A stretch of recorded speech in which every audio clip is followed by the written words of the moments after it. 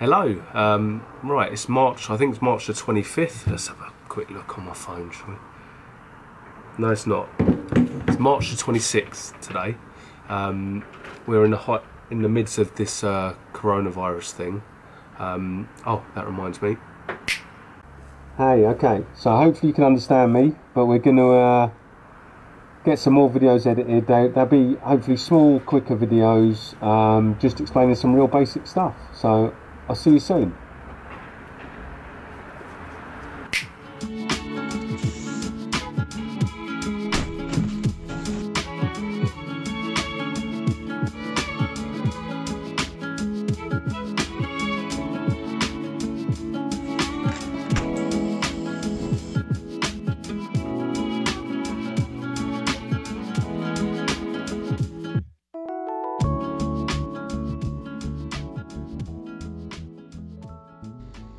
So as you can see, we can have this as heating and water or heating only.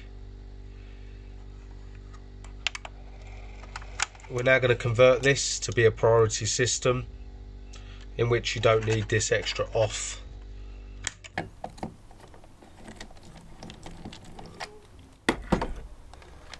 Take this off out.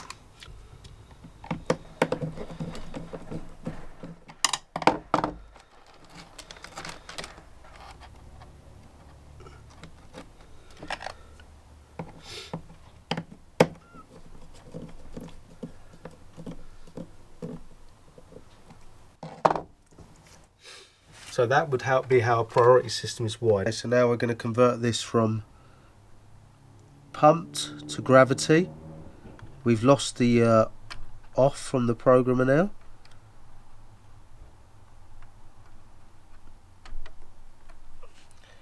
There we go. Pumped and gravity. So this is now a priority system. We don't have that.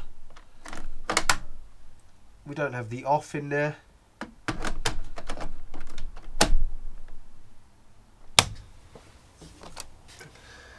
So let's see what happens now when we put the heating on. Okay, it should bring the hot water on. Brings on both. So this is now a priority system. And you know that because in with the grey, you only have one other wire.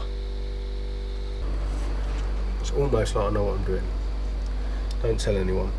Okay, so just a little brief thing about priority systems. There are other types of priority systems. So one is a W plan. That's an older style, and that used a diverter valve, not a mid-position valve. Okay, so it used a 3-wire 3-port effectively. So all that could do, like a combi boiler diverter valve, it can only divert between heating and water. It couldn't go in the middle. Alright, so that's a 3-wire diverter valve. That's old school. You still need an off from the cylinder. But what happens there, what's different, okay, with one of them is when you put heating and water on together, the valve can only do one thing at once. So it will prioritise hot water. It will get the hot water up to temperature, and then once demand has finished, so the cylinder stat says I'm satisfied, then the valve motors to heating only.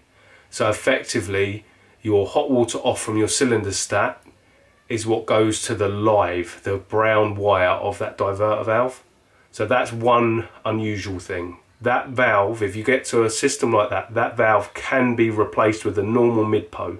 Okay, all you need to do is a mid-po's 5 wires. So you have earth and neutral. Remember, start with the things you know. So earth is earth, neutral is neutral. The other 3 wires, you just join them all together and put them in where the live goes. That's it. So the drawbacks of that obviously are the hot water has to be heated first. Even though you can turn them on together on the timer, the hot water, the heating will not come on until the hot water's up to temperature. The type we've just been dealing with a mid-po will allow you to put both on together, and it will provide some heat to the heating while the hot water is being heated. Okay, so that's the benefit of a mid-po priority system. Last but not least, you have a load compensated or weather compensated priority system. Now, the reason they exist are Load compensation and weather compensation can alter the flow temperature of the boiler, okay, to give you the most efficient sort of setup you can have. My boiler at home is weather compensated. My rads now are about 50 degrees because of the outside air temperature. So in that situation there, if you had a cylinder fitted with that, the boiler has to be able to fire at say 80 degrees or 75 degrees to get that cylinder hot, and then it can close the valve to the cylinder and just do the heating and drop the flow temperature back down to keep it efficient. They are the different types of priority systems. So you have a W plan, a normal priority system with a mid-PO, and weather compensated or load compensated priority systems. They're the three main types, and that's why they all exist. The mid-PO was just a better version of the old W plan. So thanks for watching. I don't know if you can hear a word I'm saying, but you've got to stay safe, and let's see, I'll see you on the other side.